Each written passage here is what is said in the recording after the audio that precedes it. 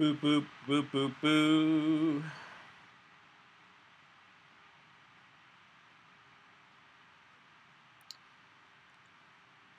So, the fossil record provides a huge amount of evidence for evolution by showing us the evolutionary history of life on Earth.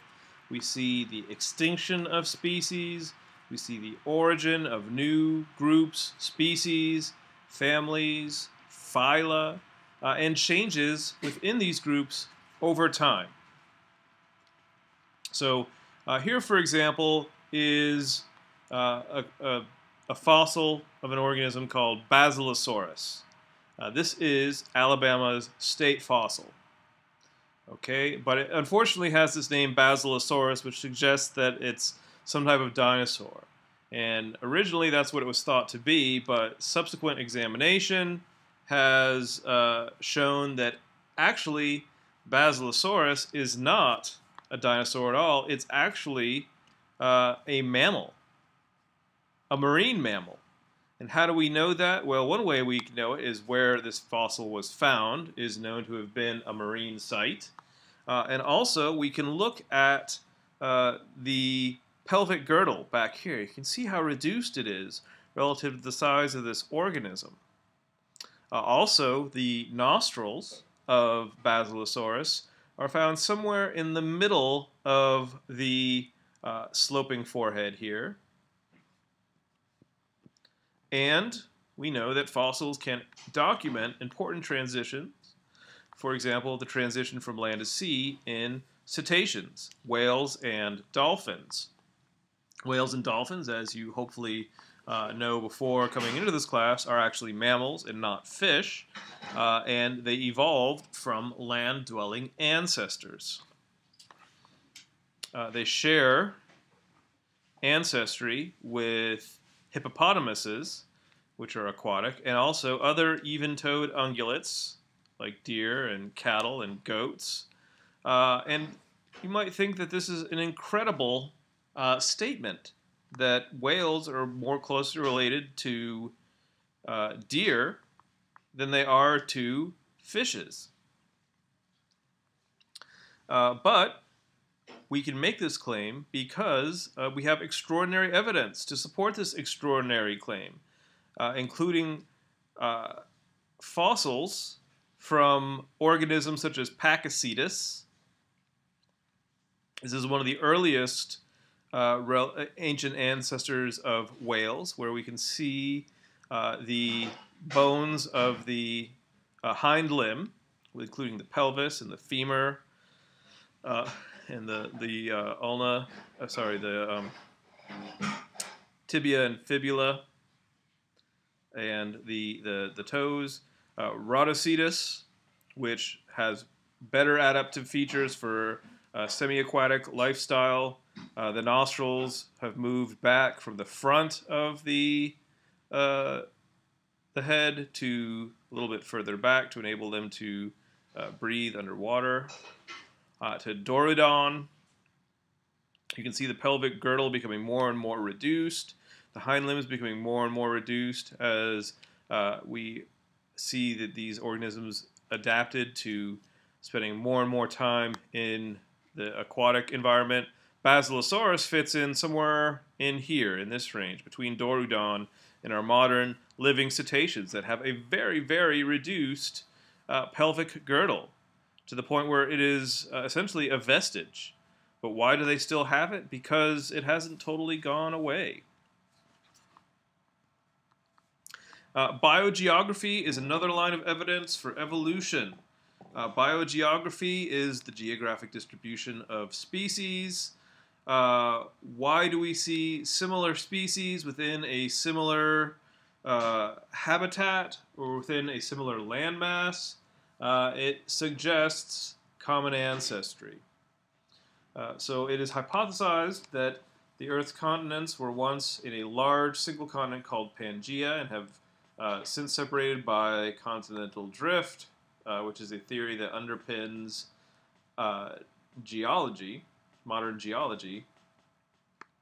And we understand that as the continents spread apart from each other. The species that were on those continents were distributed to the various continents, where evolution drove those species to evolve into new species that were adapted to those particular habitats.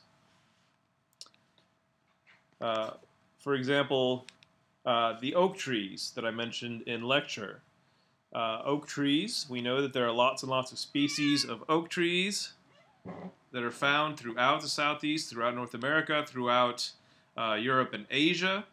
But if you go to places like Australia and Africa, no oak trees. You don't find oak trees growing there naturally because they did not evolve from a common ancestor in those places. Oaks were not present in Pangaea, so they are not present in all of the continents that have evolved since then. Endemic species. Endemism means a species is found only in a particular location and nowhere else in the world.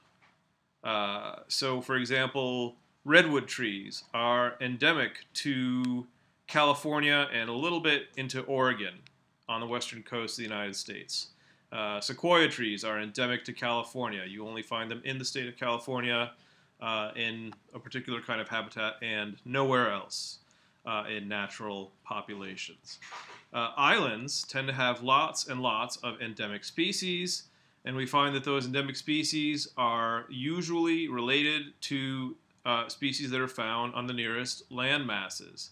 So just like Darwin observed in the Galapagos Islands, the species of the Galapagos Islands showed some affinity to species of South America, being the closest landmass. And if you go up to Madagascar, the species present on Madagascar show affinity with the taxa, the plants and animal that you find in Africa. Darwin suggested that species on islands are going to give rise to new species as they are new environments, but they have to evolve from the existing heritable differences within the populations of those organisms that migrate to those new environments. This here is an example of one of our endemic fish in Alabama. Alabama is actually a site with a lot of endemic species. We have a lot of different habitats. Alabama is amazingly biodiverse, has a lot of species for a landmass its size, and part of the reason is because we are so geologically diverse. So why do we say that evolution is a theory? Well, remember, early on I told you that a theory doesn't mean that it's just a wild guess. It means it's an idea that supports a lot of evidence, that has a lot of explanatory power. It accounts for observations and data, and attempts to explain and integrate a great variety of phenomena. So Darwin's theory of evolution by means of natural selection, as opposed to by means of acquired characteristics, is integrating many areas of biological study and leads to many new hypotheses. And research into how evolution occurs is ongoing. So why is it theoretical? The reason why it is theoretical is we don't understand absolutely everything there is to know about evolution. Yes, we do see that evolution has spawned some laws. We do see that evolution can be somewhat predictable. We can predict things that we might find in the ancient past. We've seen this even within this year with Homo nalesi that's been found in South Africa in the cradle of humanity. But we don't say that we understand it all and that we should shut the book of evolution and and resist new ideas. No, we need to continue to look at new evidence as it comes in and modify our understanding of evolution to reflect new evidence.